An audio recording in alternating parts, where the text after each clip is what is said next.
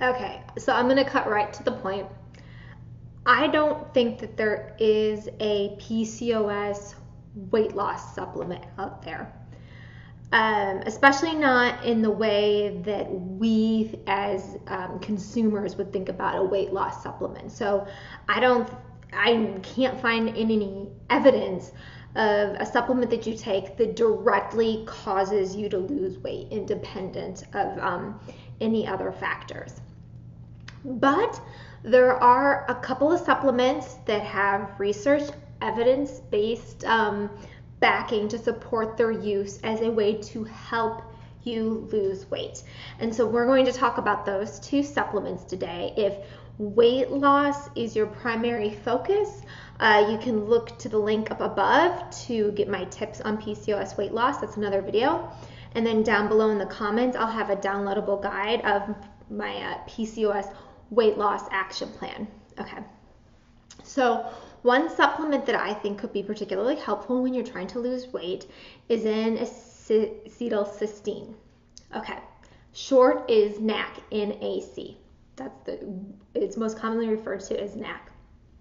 So NAC is basically a natural supplement that has been found to help PCOS patients reduce their insulin resistance, also improve fertility, especially when taking fertility drugs like Clomid. It's supposed to reduce your cholesterol, systemic inflammation, and even hirsutism in some cases. But I think that the primary way that NAC helps if you're trying to lose weight with PCOS is that it helps you with insulin resistance, which is a driving factor in PCOS weight gain. NAC seems to perform as well as the prescription drug metformin at combating PCOS-related insulin resistance. And NAC and metformin can actually be taken together. Of course, you need to consult with your physician before making any of these decisions because I'm not your doctor. Along with helping you be more insulin sensitive, which is important for losing weight, NAC has all of these other great benefits from with PCOS. The other supplement, and one of my go-to core supplements when I'm working with clients, is N-acetylcysteine, specifically D-chiro and Myo-inositol blended in a 40-to-1 ratio. Okay, so the benefits that are recorded in the evidence for inositol in PCOS are regulated cycles, improved egg quality, improved ovulation, reduced risk of gestational diabetes, lower cholesterol, decreased systemic inflammation, decrease in anxiety, decrease in acne, and what I think is also important to point out is an improved insulin response. So again, the reason why I'm bringing this supplement up in relationship to weight loss is that it helps address insulin resistance, which is a driving factor and why it's easy to gain weight and hard to lose weight sometimes when you have PCOS. Also, it's been widely reported by Ovasitol or inositol users that their carb cravings are reduced. I found this to be a huge benefit of taking Ovasitol, which is a brand of inositol, is that it pretty much eliminated my raging carb cravings. And I've had that happen to many of my clients, and I've had other PCOS practitioners tell me that they're seeing the same thing in their medical or nutrition or dietetics practices.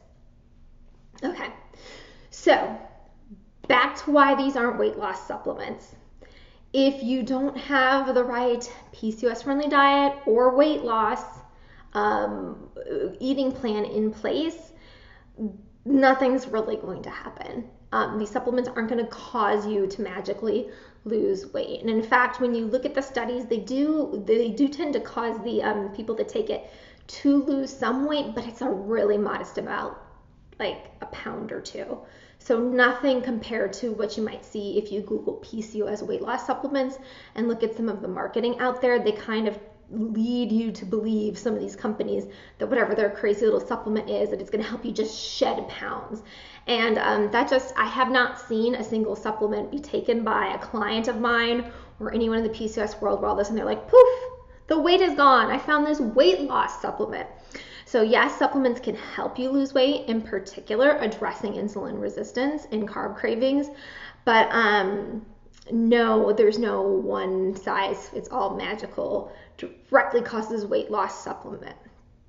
I want to also note that Ovasitol can be taken while you're taking metformin as well, and Ovasitol and N-acetylcysteine NAC can be taken at the same time as well. However, all three of those two supplements and that drug all are responsible for increasing your insulin sensitivity. So if you take all of them at once, it might be overkill for you. So you really need to work with someone like your physician to figure out what the right combination is for you.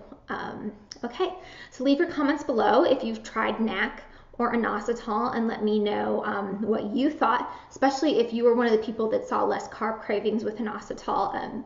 I'd like to see if anyone else had the same experience that I had. Subscribe to my channel for more real advice on how to live an awesome life, even if you do have PCOS.